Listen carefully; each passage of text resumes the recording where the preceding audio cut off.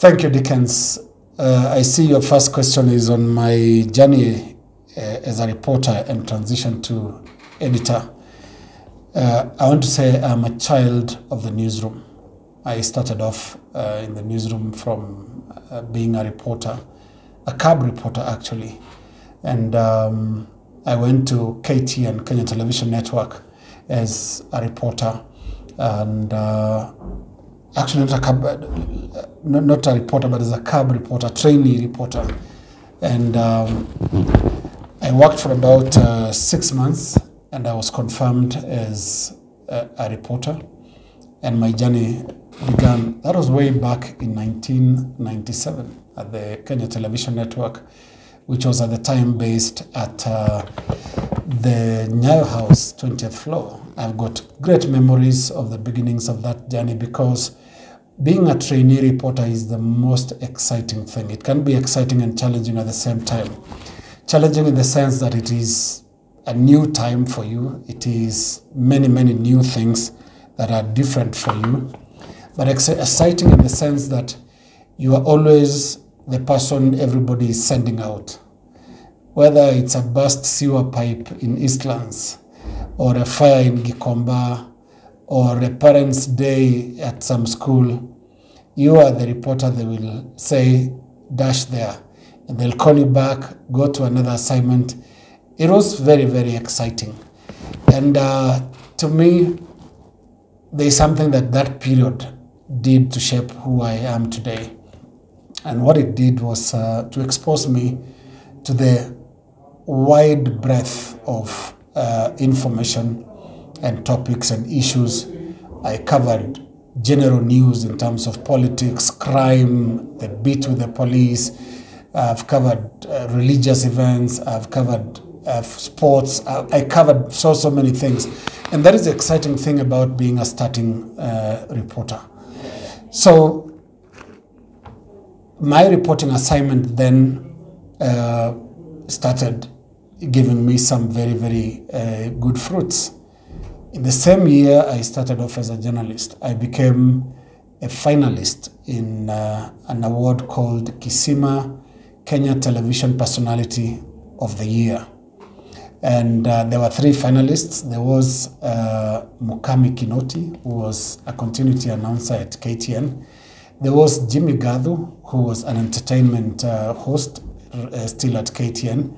And I was also there as a finalist, the only television news reporter that made it to the final of the Kisima Kenya Television Person of the Year in 1997.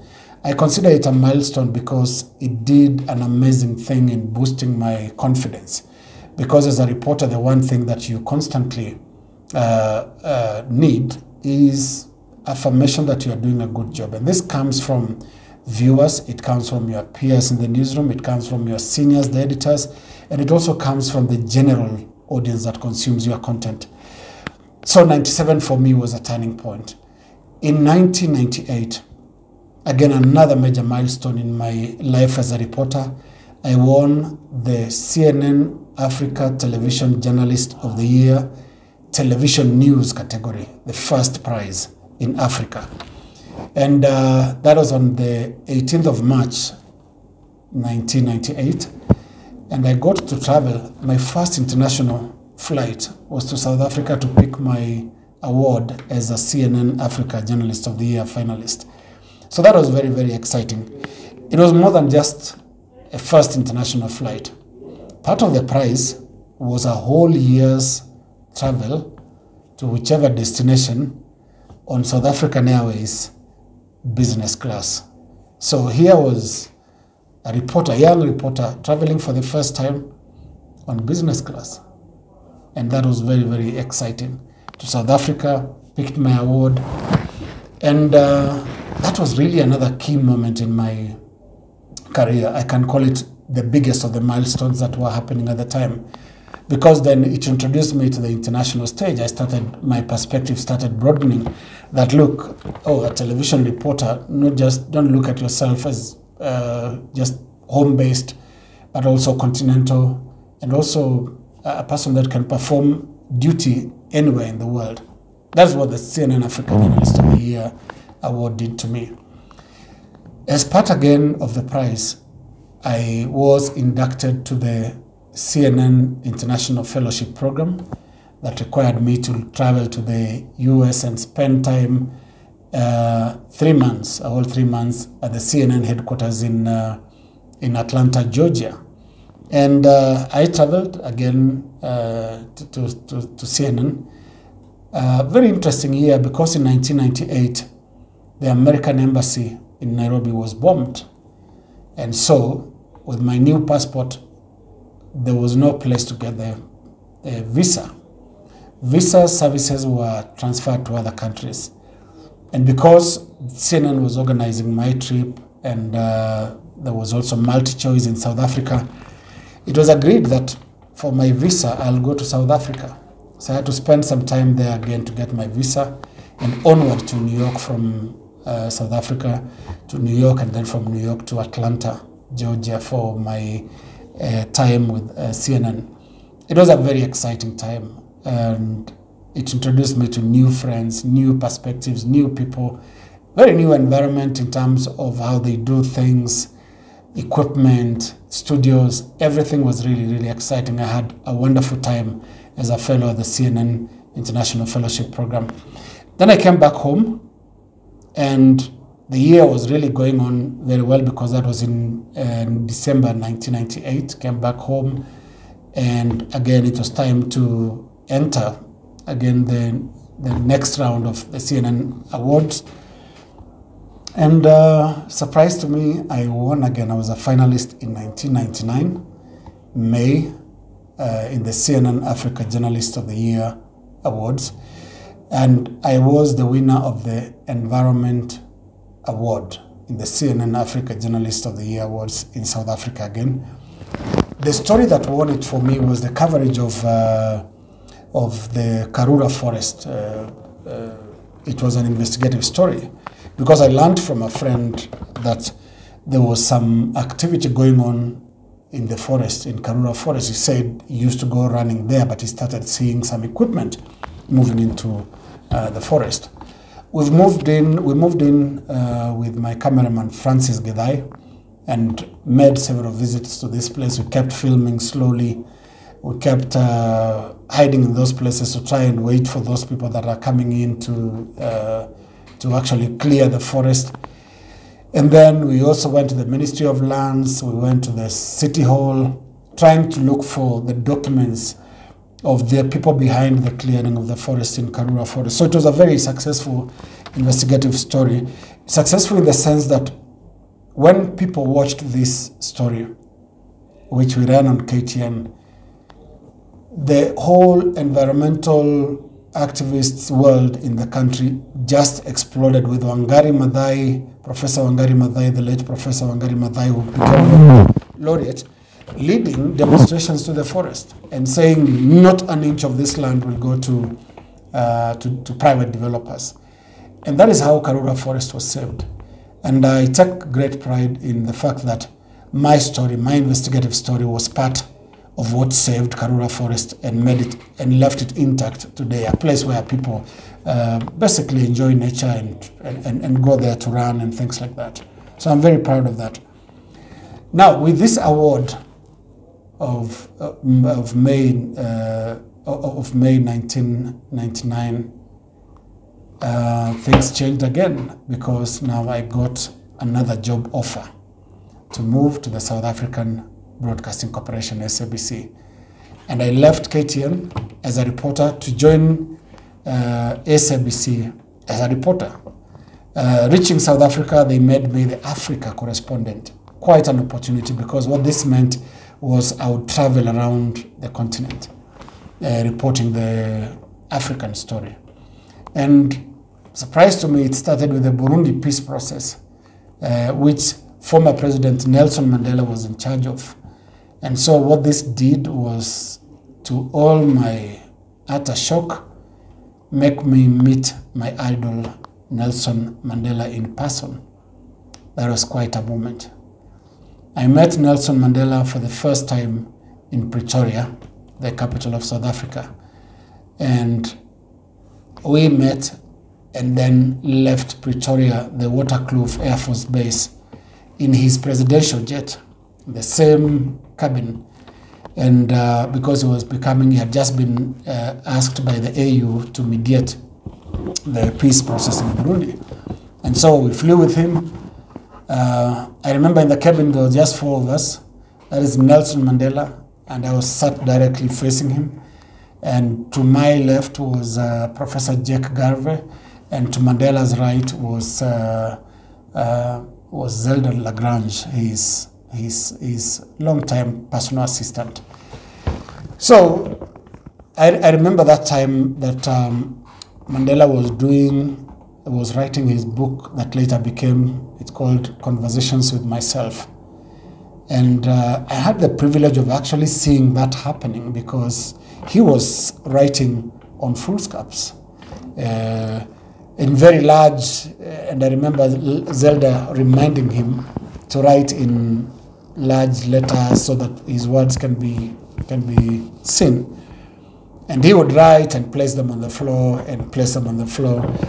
And later on, that book was released. It's called Conversations with Myself. And I witnessed Nelson Mandela physically in front of me putting his notes together for that book. We covered the Burundi peace process. It became a big story for more than 3 years from 1999 because the war continued, then the peace came, the transition from the military government of Pierre Buyoya to a civilian administration. I witnessed all that. And my reporting grew. My capacity as a reporter just grew out of experience. Later on, a year later, I then got into a situation of war because I was sent to the Democratic Republic of Congo to cover the war that was going on there. Remember, it had just been changed from Zaire after Mobutu Sese Seko was overthrown, and it had become the Democratic Republic of Congo under President Laurent Kabila.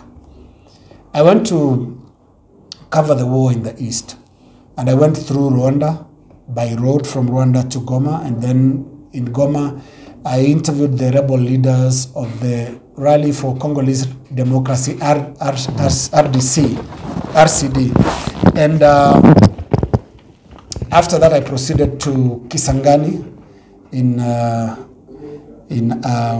cargo plane because it's a war zone. There are no normal passenger flights. I went to Kisangani and got stuck there for more than 10 days in a war situation, especially when Uganda and Rwandan forces clashed in Kisangani. And my reporting assignments just kept growing. I ended up in Darfur also when the war was going on. I also went to Somalia when the hurricane happened. I also went to West Africa, Sierra Leone. I did elections in the Gambia. I did elections in Nigeria. I also did the story of the African Union when it was transitioning from OAU to African Union. I was in Togo, Lome, Togo, when that conference was happening. Then we moved to Cairo, Egypt, where the next stage of that conference, head of state conferences, moved. Then from there to Sirte in Libya. From Sirte, Libya, we ended up in Addis Ababa now, where the formal transition from OAU to AU happened. So cumulatively, that kind of exposure really made me the reporter that I was. Then came my transition now to editor. The first thing that happened was my assignment in South Africa saw me getting promoted to bureau chief and posted to Nairobi to start an office for the East African Bureau for Kenya, for the South African Broadcasting Corporation. It was quite a good experience coming to Nairobi and looking for office space, setting up the studios for radio, setting up the office space, very exciting as well.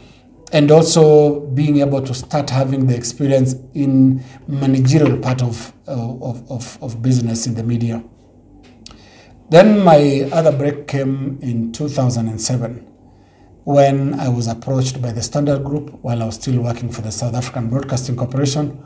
I was approached by the SABC, by the Standard Group from SABC, to come to work as managing editor in charge of quality and product development in 2007. That's how I came back to the country, having been out on assignment with the SABC for all those years. Coming back to Kenya, I went straight into the role of editor, managing editor. And I crafted the plan for the coverage of the 2007 election in KTN. And for me, my style then as it is now is mixed, where I roll my sleeves. The reporter in me comes out. The presenter in me also comes out. I lead by example. I sit with the reporters. I also do the job when that requires me. And in 2007, what we did was also to introduce debates.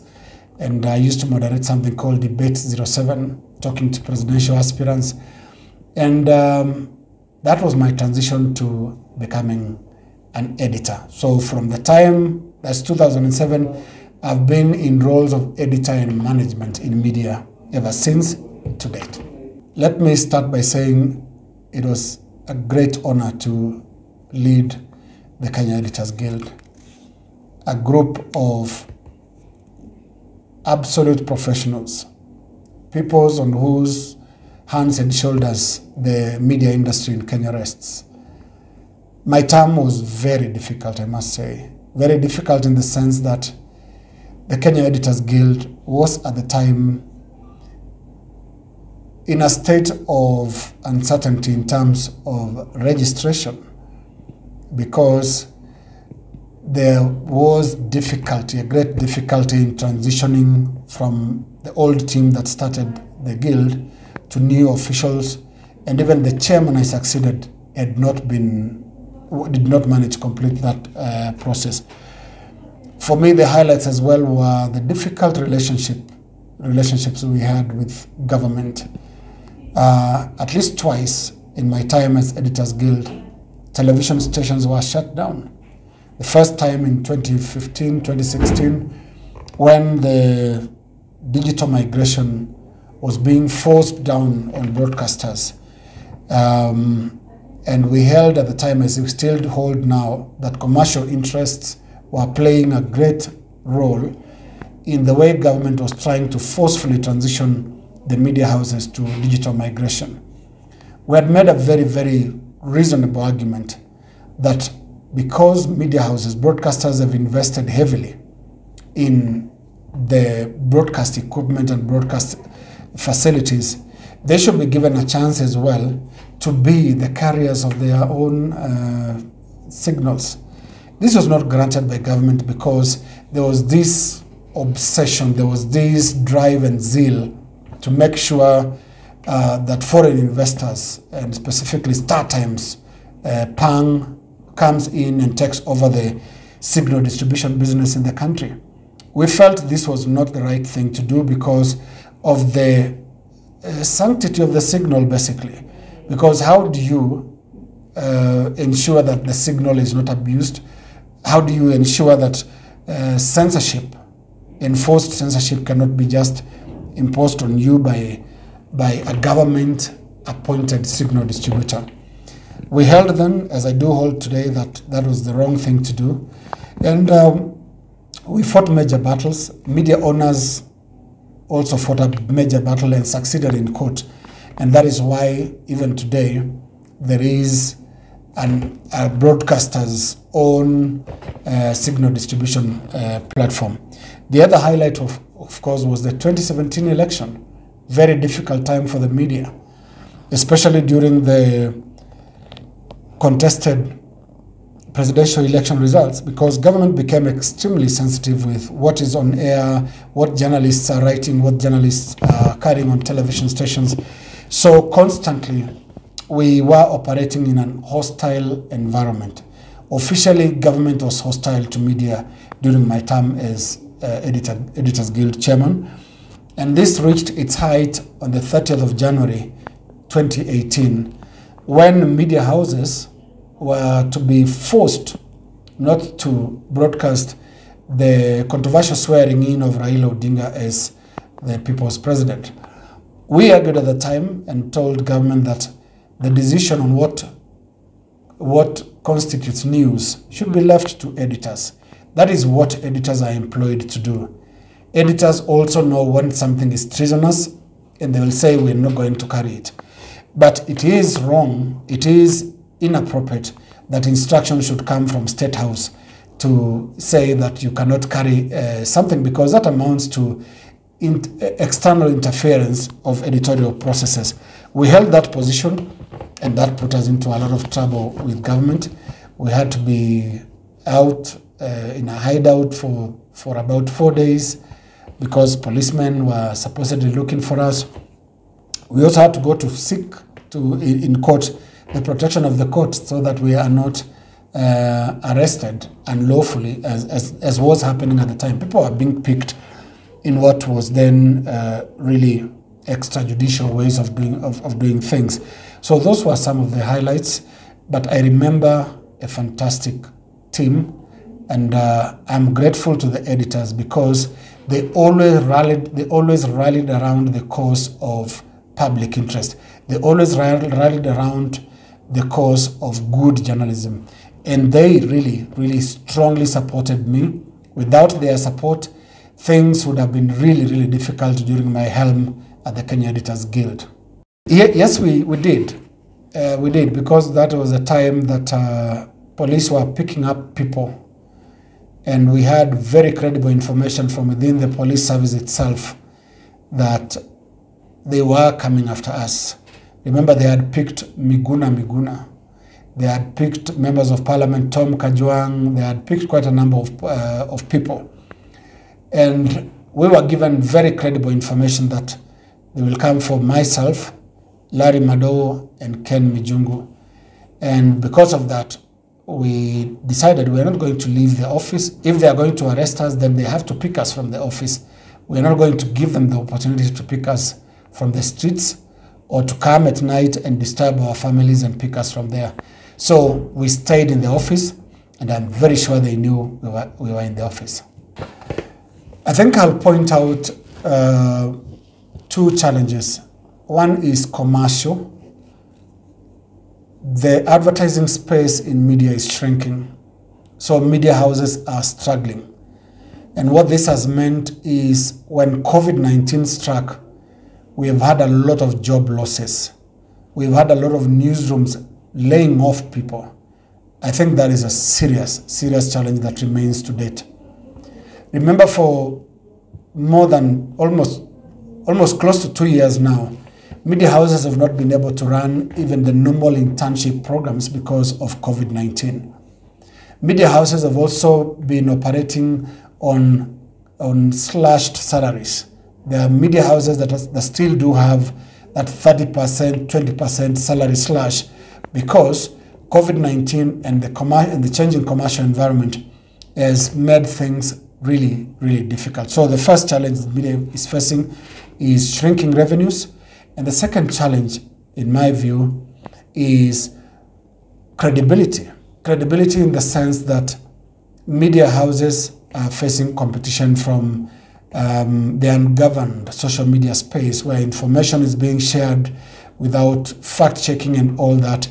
And this is happening at a time when media houses are facing the pressure to be the place that checks these facts. This has been compounded by the fact that quacks in the industry are becoming many. You go to press conferences, you hear of press conferences or interviews that are conducted by people who later it emerges are not journalists. So it's quite a difficult time in the media, and I think those are the two challenges it needs to address. On the second issue of fake news, if that is the word I should borrow, fake news is quite serious right now. Media houses should continuously invest in strong editorial processes, because what audiences are doing is to come back to media houses, check whether the newspapers have said it, check whether television has said it, because social media alone is not doing the viewers, it's not doing the consumers a great favor. Media houses will always remain the place where fake news can be separated from real news. I think editors should look out for propaganda. Editors should look out and act against bias. Editors should look out for and act against paid for news. Editors should look out for and act against news that is skewed in favor of one politician over the other or one political party over the other. We have seen this before, where media headlines, whether it's newspapers or television, are actually influenced externally and politically, sometimes corruptly, by people who exchange money for this skewing of news. Let's look for objectivity. Let's look for sober coverage of news. Let's look for proper reportage that is fair to everybody and that is not skewed to one side. Because something has happened every year every election year in this country since 2007, and that really needs to be arrested. The newsroom is infiltrated by political players who use their friends, who use their contacts to wrongly convey political messages in a biased way and to disadvantage others. The culture we chose as a media industry in this country is a culture of objectivity, where we will not side with any side.